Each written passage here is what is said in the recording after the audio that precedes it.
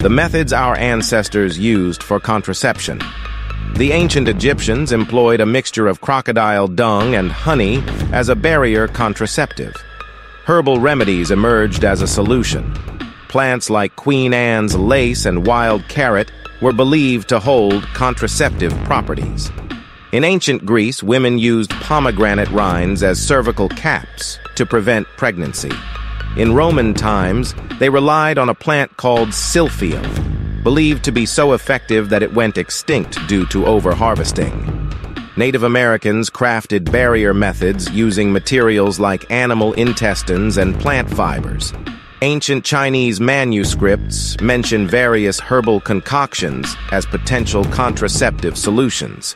The pull of the moon's gravitational force was also harnessed, with women avoiding intercourse during certain lunar phases.